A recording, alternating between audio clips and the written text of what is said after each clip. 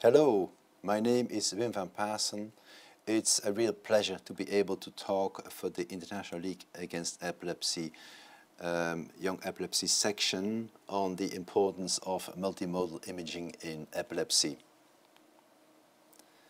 We have different structural and functional imaging techniques. For the structure we use in the first place MRI, but CT can be indicated as well. And we have several functional imaging techniques with different spatial and temporal resolution and different invasivity. And it's important to realize these features. EEG, for instance, has a very good temporal resolution but rather poor spatial resolution. PET and SPECT, on the other hand, have a rather poor temporal resolution and a better spatial resolution and are to some degree invasive because you have to inject a tracer. In 3D multimodal imaging, the idea is to register all imaging modalities. You can register MRI with the epileptic lesion, fMRI with eloquent cortex, DTI with the tracts, MEG, ESI, epileptic source imaging, e.g. fMRI, then the PET and the SPECT data. And the idea is that the combination of structure and function within one image will improve the non-invasive pre-surgical evaluation. Multimodal imaging is important in the delineation of the epileptogenic zone. It is the region of the cerebral cortex which generates seizures, the removal or disconnection of which is required to render the patient seizure-free. Currently, there is no gold standard multimodal image to delineate the epileptogenic zone, and that is why we combine different techniques, and when all the techniques point towards the same region, we are more certain that we know where the epileptogenic zone is. This is from Luthers and Razanov's work, where they describe the different zones. The ictal symptomatogenic zone is where the seizure starts when we take a history or when we look at video EEG. The epileptic lesion is visible on the MR and sometimes on CT scan. The irritative zone is the region of cerebral cortex that generates the interictal spikes, which we pick up on EEG and MEG, which we can use for co-registration. Ictal onset zone is where the seizures start. Obviously we have ictal EEG, but for imaging wise we often use SPECT and SYSCOM for co-registration. And then the functional deficit zone is the region of cerebral cortex which in between seizures functions in an abnormal way. And we often use FDG PET to look for regions for hypometabolism. These regions help to pinpoint the epileptogenic zone. And once that is clear, the next question is, where is the eloquent cortex? Where are the brain regions which are important for certain functions such as motor function, language, vision and memory functions? And again, we have several imaging techniques that help us pinpoint the eloquent cortex in the first place, fMRI and DTI. You have to co-register your images. I will not dwell on the technical aspects of this. You will need software to view the multimodal images. MRI Grow is a useful software which is freely available. We use our in-house software which is called NeuroViewer. A recurrent theme in my talk is to use only optimized imaging data. This is nicely illustrated by the article of Van Oortsen and colleagues, who reviewed MR data of patients who were referred for pre-surgical evaluation, and they did this review on 3 occasions. Firstly, they looked at the reports of the MRI of the referring center, and in almost 80% of cases the MR was read as normal. Second, they gave the same MRI to their local radiologist, and in addition they told them the epilepsy syndrome. This is a type of mental co-registration. An epileptic lesion now was reported in 40%, so 60% of scans was still read as normal. And thirdly, an epilepsy protocol MRI was obtained in the same patients, and clinical information was provided to the expert neuroradiologist, and they found epileptic lesions in 90% around, and around 10% of scans remained normal. Al Marvasti and colleagues of the group of John Duncan evaluated all meta-analyses of epilepsy surgery with seizure freedom as the primary outcome to identify features that were consistently prognostic. These are the imaging prognostic features of seizure freedom after epilepsy surgery. The presence of hippocampal sclerosis, an abnormal lesion on MRI, Syscom abnormality, focal, intrictal or ictal or invasive EEG, EEG MRI concordance, and complete excision of the lesion on MRI. As you can see, only two multimodal features were present, Syscom and EEG MRI concordance. This means that we have to do much more research to identify additional multimodal imaging features which predict a good prognosis. Lambrick and colleagues studied more than 9,000 patients who underwent epilepsy surgery and analyzed the association between histopathology and seizure outcome after epilepsy surgery. Hippocampal sclerosis was the most common pathology, followed by low-grade epilepsy-associated neuroepithelial tumors, focal cortical dysplasia type 2, normal pathology, vascular malformation, FCD type 1, and mild MCD and glial scars. In green you see the group with the good outcomes, in red less good outcomes.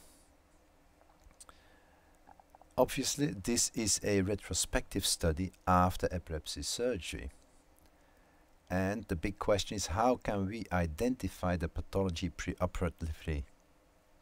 In my further talk I will describe 12 patients to illustrate the different aspects of the use of multimodal imaging.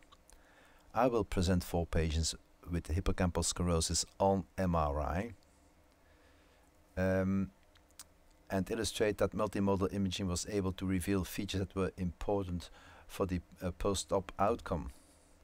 I will present 1 patient from the low-grade epilepsy-associated neuroepithelial tumors and 7 patients with focal cortical dysplasia, no pathology or other pathology, several of whom belonged initially to the MR-negative group. In several of these, multimodal imaging was crucial to come to a correct diagnosis and management. These are the different phases in the pre-surgical evaluation. On the slide you see the phases in our center, but obviously this will differ from center to center according to availability of imaging modalities. So in the phase 1 we get a 3 Tesla MRI with structural imaging, fMRI and tractography on all patients, long-term video EEG monitoring and ictal SPECT, which we are able to obtain in around 80% of patients, and an intrictal FDG PET. In a later phase we might obtain 7 Tesla MRI and MAG, and in selected patients we do invasive EEG studies. For Syscom we obtain an intrictal on the left and an ictal SPECT scan. These 2 images are subtracted and co-registered with MRI. This is a Syscom without thresholding, and the regions in yellow present brain regions with ictal hyperperfusion, increased perfusion, and in blue regions with hypoperfusion, decreased perfusion. It is usual to apply a threshold to show the brain regions with the highest ictal hyperperfusion. In this example, a threshold of 2 standard deviations was used. Timing of ictal SPECT injection is crucial. You should know time of injection, the duration of the injected seizure, seizure type and ictal EEG findings at the time of injection. I will not mention this further in the different case vignettes.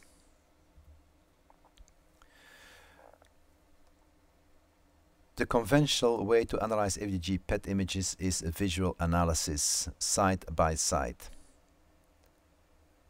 Another method is stereotactic surface projection on the left and a statistical analysis of the surface projection of an individual patient with a control group on the right.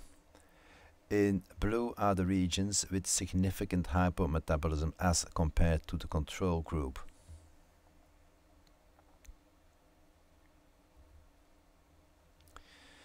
We also use the anatomy-based maximum a posteriori reconstruction, AMAP for short. Detection of hypometabolic brain regions can be difficult, and some remain undiscovered using visual assessment. The main reason for this detection problem is the relatively small thickness of gray matter compared to the spatial resolution of PET, known as the partial volume effect. We have developed this AMAP algorithm which corrects for this effect during the reconstruction using segmented magnetic resonance imaging. The AMAP reconstruction algorithm improved visual detection of epileptic focal cortical dysplasia on brain FDG PET images, of which you see one example. So here is a dysplastic lesion. This is the normal reconstructed PET image, and the AMAP where it is more obvious that this region is abnormal. PET is commonly used to highlight brain regions with abnormal metabolism, but when the FDG uptake is compared between hemispheres on visual analysis, confusion can arise because it might be difficult to determine whether an observed asymmetry is physiologic and due to normal anatomical variation or pathological. We described and routinely use a new method which calculates an anatomy-corrected asymmetry index, ACAI for short, to highlight interhemispheric metabolic asymmetry in FDG images without the influence of anatomical asymmetry. Using per-anatomical information from MRI, the ACAI method only takes into account voxels that belong to a certain anatomical class.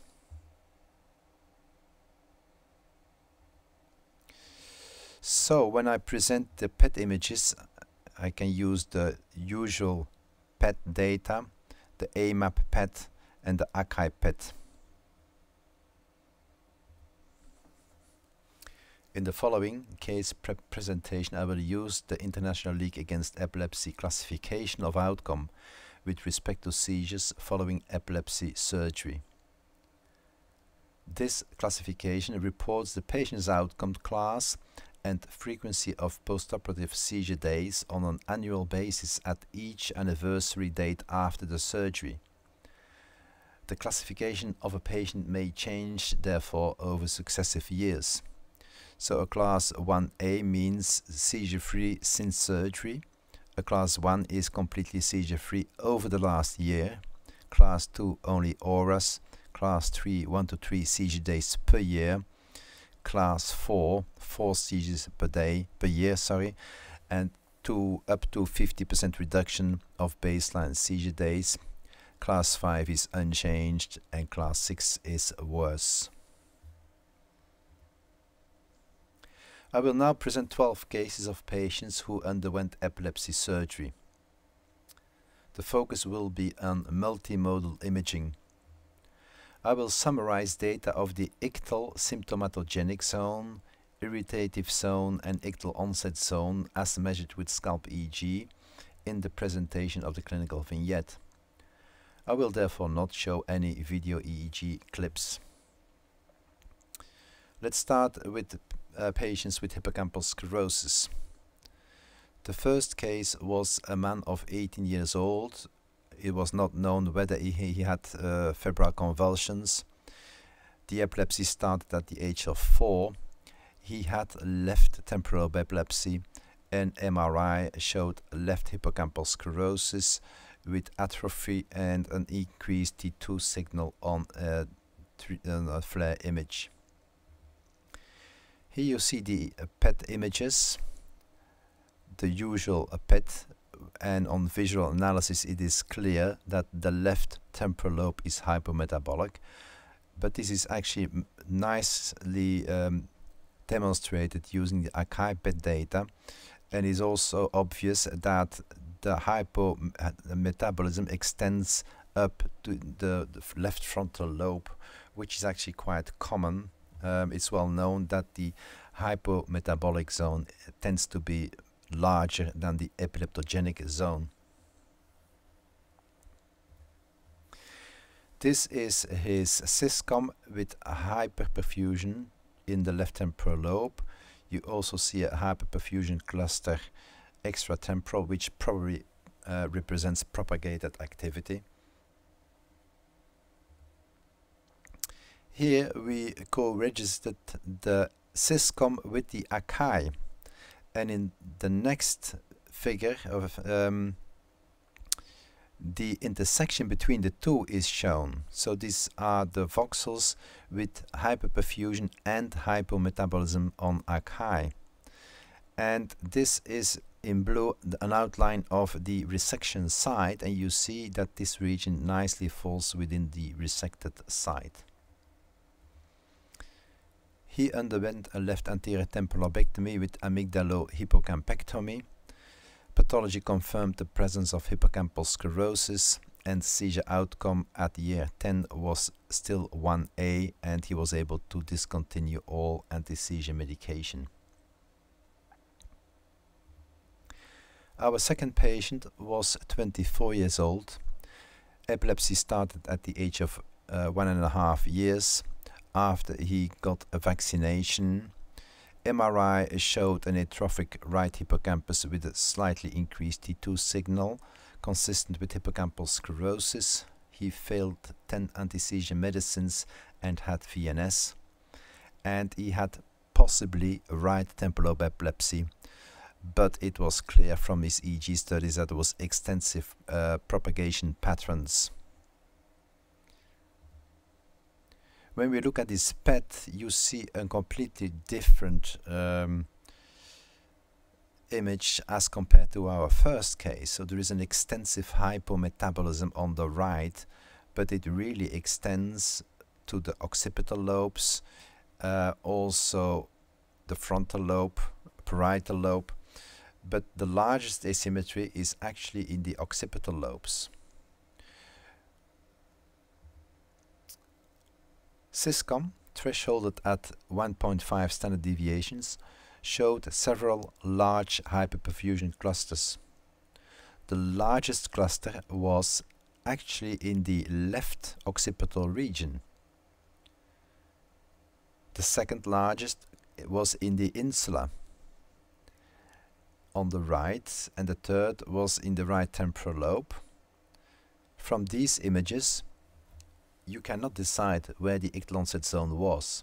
The only thing you know is that at the time of the ictal SPECT injection, ictal activity was already widespread, what we also knew from the ictal EEGs, and is also consistent with the PET images.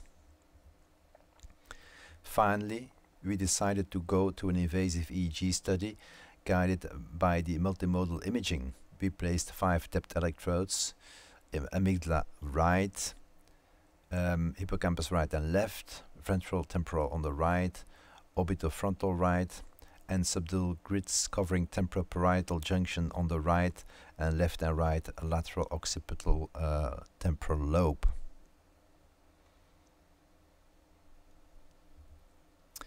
We recorded 33 seizures which started all in the right hippocampus. We performed a right anterior temporal lobectomy with amygdalo-hippocampectomy. Pathology confirmed the presence of hippocampal sclerosis, and his seizure outcome at year 2 was a class 4, meaning 80 to 90% seizure reduction, and his seizures were less severe. He was actually quite pleased with the results obtained. The third case is a 44-year-old man with onset of epilepsy at the age of 12. He had no history of febrile convulsions. MRI showed a right hippocampal sclerosis, and he had right temporal lobe epilepsy, although there were some red flags. He had frequent and fast secondary generalization of his seizures, which tend to be unusual with mesial temporal lobe epilepsy with hippocampal sclerosis. And he also had gustatory hallucinations, which tend to point towards the insula involvement.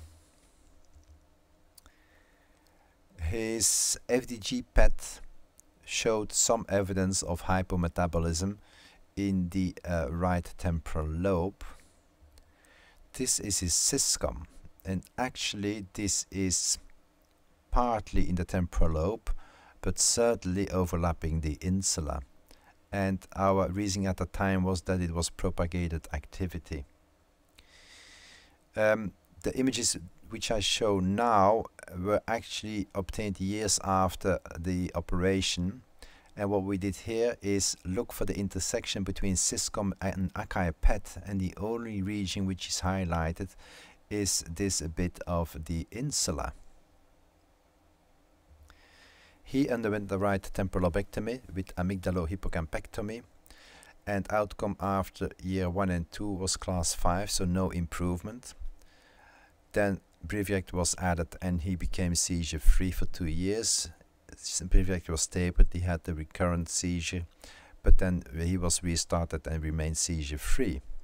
So with hindsight, this is probably an insular epilepsy with hippocampal sclerosis, which probably was a secondary injury due to the epilepsy.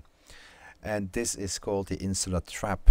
And I refer to the paper by Philippe Rivlin, avoiding falling into the depths of the insular trap. With the imaging that we have now, we might have avoided this outcome. Case 4 is a 27-year-old woman with dual pathology. She had a congenital right hemiparesis due to a left medial cerebral artery infarction and had left temporal lobe epilepsy. And MR showed a left hippocampal sclerosis. It is barely visible in this image. It's much clearer, the large MCA infarct, and PET data showed hypometabolism confined to the hippocampal sclerosis region and also orbitofrontal on the left.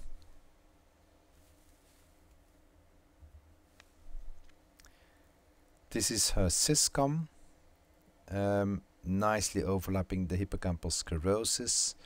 We decided that she was a good surgical candidate and planned to only remove the temporal lobe and hippocampus, but due to concerns that this could cause bleeding over here due to traction after the resection, we offered her radiosurgery. And after 2 years, this is a scan after 1 year, and the effect was there after 2 years, so outcome after 1 year was class 4, and then she became seizure free. This was described by Burneo and colleagues that temporal lobectomy in congenital parencephaly associated with hippocampal sclerosis is certainly possible by just removing the temporal lobe. Then I have one case with a low-grade epilepsy-associated neuroepithelial tumor. This was a young man of 17 years old. His epilepsy started at the age of 5. He had right temporal lobe epilepsy. An MRI showed a lesion, which the radiologist thought was a LEAD or FCD. His syscom showed hyperperfusion confined to that region. The PET showed actually a fairly extensive hypometabolic area covering the right temporal lobe. He underwent a right anterior temporal lobectomy with amygdalo-hippocampectomy. Pathology confirmed the presence of a ganglioglioma, WHO grade 1 and hippocampal sclerosis, and his outcome after 2 years was a class 1A. Let's move on to the focal cortical dysplasias and MR negative cases. In focal cortical dysplasia you have FCD1, 2A, 2B. They all have abnormal cortical lamination. The 2A in addition has dysmorphic cells, and the 2B dysmorphic cells and balloon cells. These are all FCD2B on pathology, 2A on pathology, and 1. And some of them are clearly visible. Some are barely visible, and others are really difficult to see and visualize. And in these cases, multimodal imaging really has an important role to play. We make use of the morphometric analysis of Hans-Jürgen Huppert's. His methodology is based on the measurement of certain features which characterize FCD, such as a blurry transition between gray and white matter, and displayed in the junction image. Then it is possible that the gray matter extends more than usual into the white matter, and this is picked up on the extension image, and an abnormal in thickness is picked up in the thickness image. The measurements of one patient are compared with the control database and expressed as Z images. So standard deviation images, and white means the standard deviation is very high, it's very abnormal compared with the control database. Now what we do is co-register these Z images with MRI, and you can threshold them. I'll give you an example. So this is a patient with a dysplastic lesion. These are the morphometric features. The extension is in blue, the abnormal junction in green, so all thresholds at 4 standard deviations, and the red means the abnormal thickness. Usually you find the green at the bottom of the sulcus and also highlighting the transmental sign. The pink is the probability FCD map, and which is obtained. These maps are a new feature obtained by an artificial neural network classifier for robust automated detection of FCDs based on these morphometric maps. So when you are confronted with an MR negative refractory focal epilepsy, it may be that there is no lesion, that maybe there is a genetic cause, that there is a small focal cortical dysplasia, and you have to rely on, for instance, morphometry or 7 Tesla MRI, or there may be other small lesions. In the first case, I will present a man with a very obvious dysplastic lesion. He was 37 years old. Epilepsy started at the age of 1.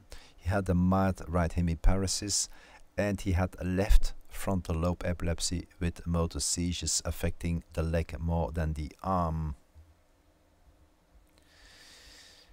This is his probability map, and you actually see the dysplastic lesion nicely with the transmental sign on the 3D flare. This is his PET, and I showed you these images earlier in the talk. So a dysplastic lesion, you see a hypometabolism, which is easier to view on the AMAP PET and clearly visible on the Akai PET images. We obtained 3 ictal spects, and you see there are different propagating patterns, and when you look at what is common in these, so at the intersection of the three specs, it really overlaps with the dysplastic lesion. These are the morphometric features. The question here really was, it's obvious that this was nearby or within eloquent cortex. These are the corticospinal tracts. So it's really lying nearby the lesion. This is the motor fMRI. I showed you the other side, but it is clear that motor functions are within the dysplastic lesion.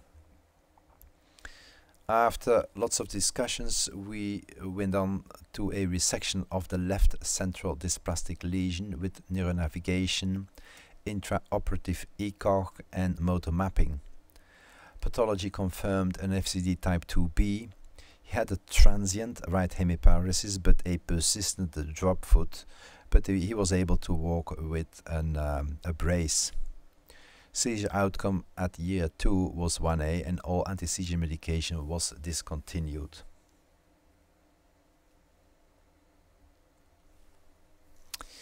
Case 7 was a 34-year-old man.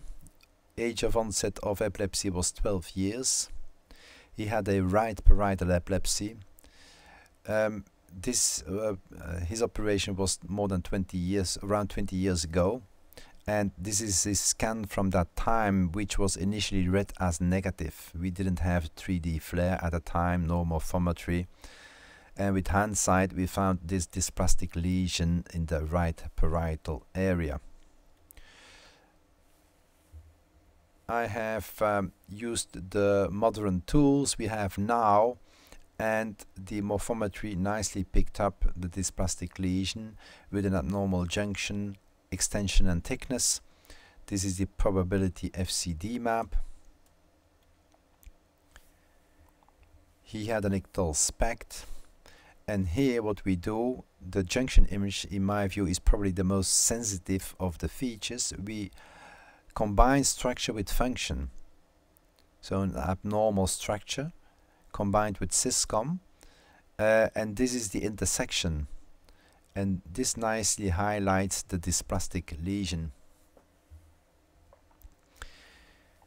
He had a resection of this lesion. It was an FCD2B. Seizure outcome at 10 years was 1A.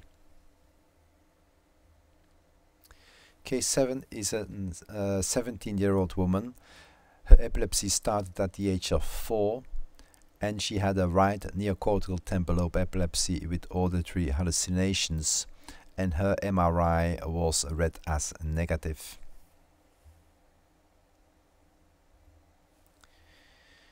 Akai showed an hypometabolic region in the right temporal lobe. This is the syscom, and it's barely visible. We added the junction image, and here you have the intersection between junction and syscom, and on this view it's barely visible. So I enlarge it.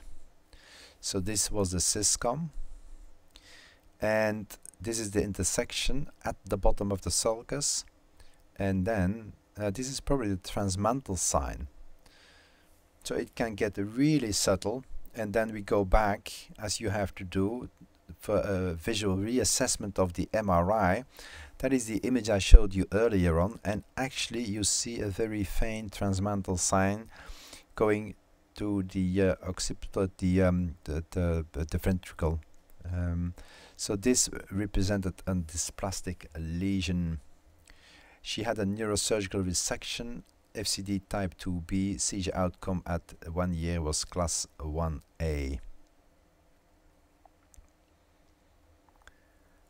Next case is a man of 26-year-old. His epilepsy started at the age of 22. He had a left temporal lobe epilepsy, and MR was negative.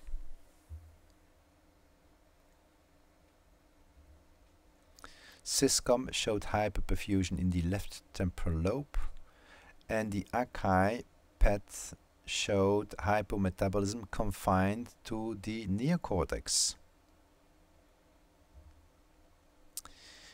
He also had a junction abnormality, actually several of them, and you see when you select the intersection, it is just confined to the temporal lobe. He had a resection which is outlined in blue. Hippocampus was spared and pathology was an FCD type 1. His seizure outcome at 10 years was 1A and anti-seizure medicines were discontinued. So this case belongs to the MR negative, SPECT PET positive temporal lobe epilepsy, which has been described. And the most common pathology in these cases is FCD type 1. And it's important to highlight that the new imaging techniques are able to pinpoint these type of lesions.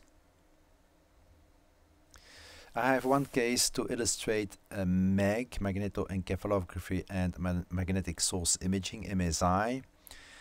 In Belgium we have one MEG scanner and it is reimbursed for indications as described in up to date. So for patients with no lesions visible on MRI, with kystic lesions, focal cortical dysplasia, cavernous angiomas and tumors, and MR lesions of undetermined significance, including those with dual pathology or multifocal pathology, or when previous surgery has failed.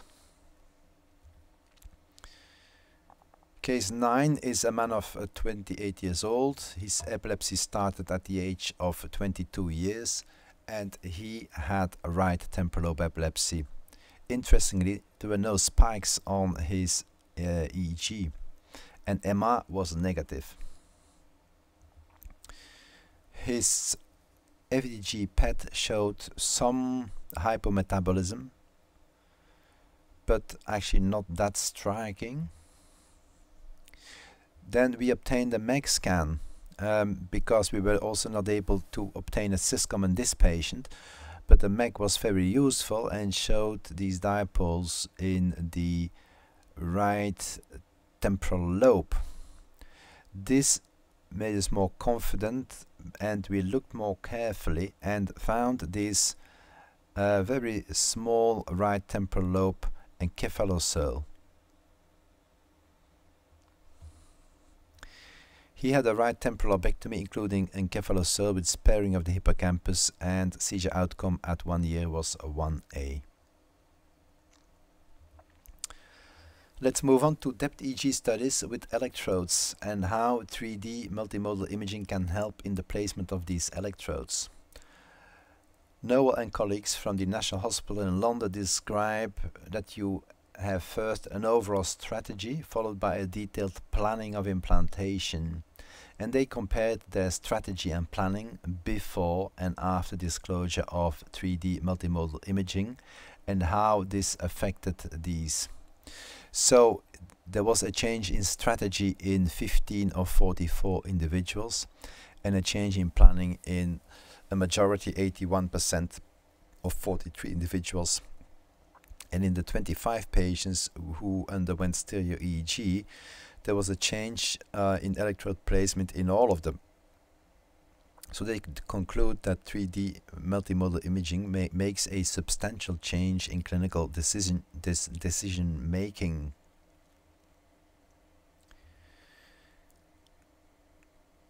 Our case 10 is a 23-year-old man with nocturnal hypermotor frontal lobe seizures with normal MRI. We obtained 3 ictal SPECTs with hyperperfusion in the right temporal lobe. There was no evidence of propagation from temporal to frontal lobe, so it is possible that you have somebody with temporal lobe epilepsy, but often you pick up hyperperfusion also in the frontal lobe. Also, ictal PET showed hypometabolism in the right temporal lobe. I don't have an image of this patient PET scan.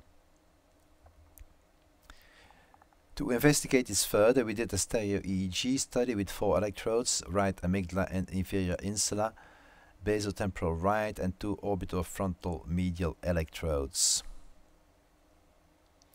And as you can see, you can co-register these electrodes which you scan on a CT, and you co-register your CT with the MRI, and you can easily visualize the electrodes. Electrode placement was guided by the imaging.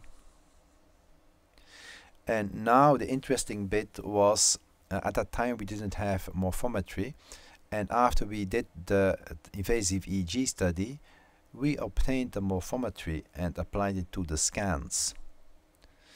This is the only EEG I will show you in my talk.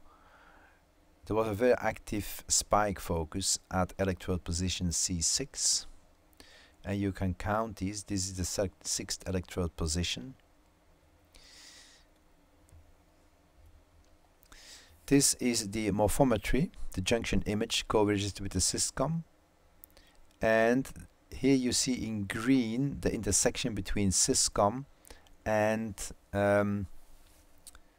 junction image, and this more or less coincided with the position of the electrode where we registered this very active interictal and ictal focus. So it shows the strength of these non-invasive multimodal imaging techniques. We went back to the scans and saw a very faint transmental sign which we had missed up till that point.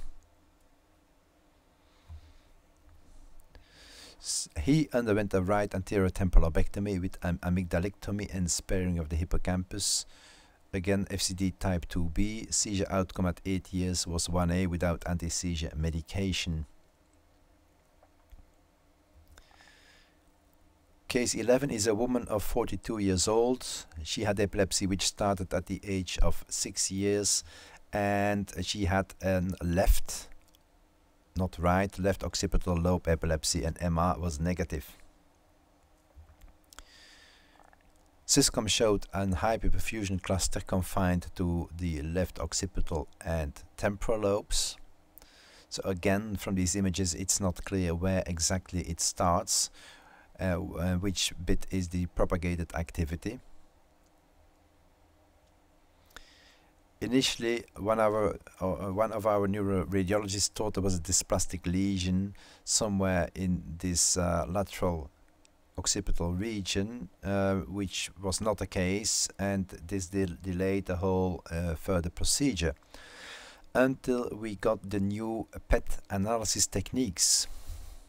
And the PET, which was initially read as normal, the ACI showed a very extensive hypometabolism in the left occipital lobe. And you see here more than 60, it's threshold at 64% difference. So these regions were more than 70–80% less metabolic as compared to the contralateral side. We also did a morphometry, and there were junction abnormalities in that region. And here the combination of morphometry, junction and Syscom gives this spot. Then we went with the images back to the neurosurgeon, and he thought that there was an FCD in the left lingual gyrus. And when you compare it with this side, it is obvious that this is abnormal.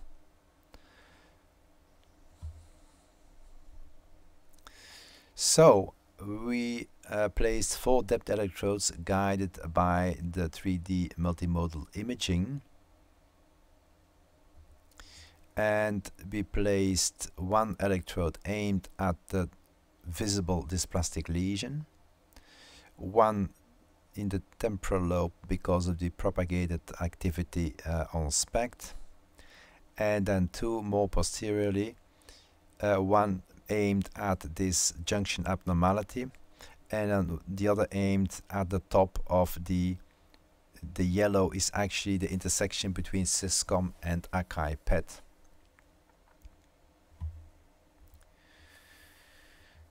We recorded 37 seizures and a majority at the B1, B2 position. But we also recorded 5 seizures from D1 to 3 electrodes and 2 from the C1 and 2.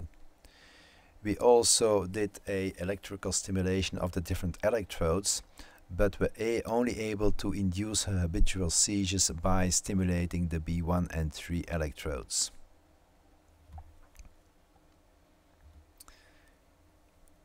We performed an echo-guided resection of the FCD left mesio-occipital temporal. Pathology was an FCD type 2A, and seizure outcome at year 4 was 5. She certainly was not improved.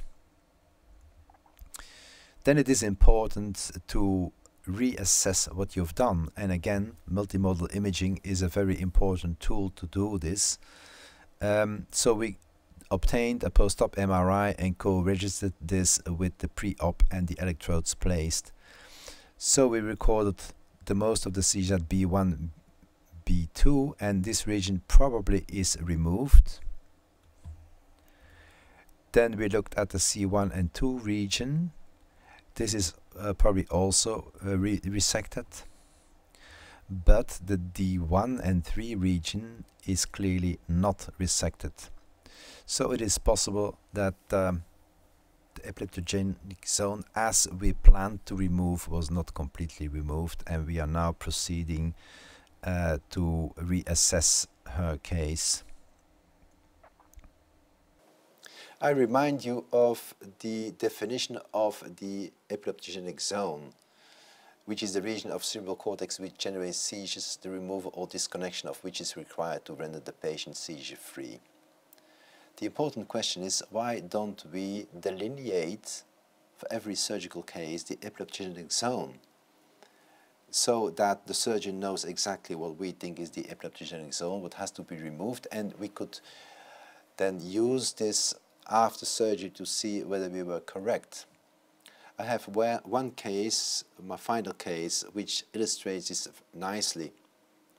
So case 12 was a man of 39 years old. His epilepsy started at the age of 15 years, and he had a left temporal lobe epilepsy, but MR was negative. When we looked at his imaging, you see the junction image showed several regions of junction abnormality. The largest were in the left temporal lobe, and again, this is post-operative. The FCD probability map showed a lesion in the left temporal lobe. Again, you have to go back and look at the MR images to a thorough visual analysis. The image is a bit dark, but you can see that the parahippocampal gyrus on the left was thickened and the transition with the white matter was blurred, and this was probably a focal dysplastic lesion. The PET showed some hypometabolism, but wasn't very convincing. The SYSCOM showed hyperperfusion in the left temporal lobe and overlapped with the junction abnormalities. And when you looked at the intersection between junction and SYSCOM, it's the region more or less of the structure abnormality. His memory functions were not optimal, and he in fact did not want formal epilepsy surgery, and certainly he didn't want his memory functions to deteriorate, and he asked if radiosurgery was an option. I discussed this with our radiosurgeons, and then they asked me, yes, what do we have to irradiate? So exactly what is the epileptogenic zone? So this was an interesting exercise, and in yellow I outlined what I thought was the epileptogenic zone. In purple are the brain structures which have to be preserved, namely the hippocampus, also the eye and the optic nerve. And then they outlined their radiosurgical plan, as you can see on the right-hand side.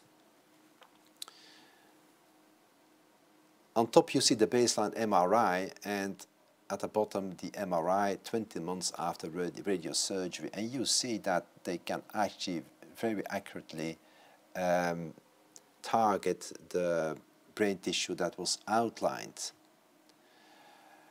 At 10 years post-radiation, he had an outcome class 2, which means only auras. So he had 1 to 2 very brief auras a month, and he was very pleased with that result. And he had no additional memory complaints. In conclusion, 3D multimodal imaging is important in the pre-surgical evaluation of patients with refractory focal epilepsy. Use and optimize the imaging modalities available in your centers, and it will lead to an improved delineation of the epileptogenic zone and an improved delineation of the eloquent cortex. And finally, I believe that further studies will be necessary to determine 3D multimodal imaging prognostic features of seizure freedom in epilepsy surgery. These are my acknowledgements. All the collaborators which I want to thank. And if you have any further questions, you can contact me on the email address which you see over there at the right bottom of the slide.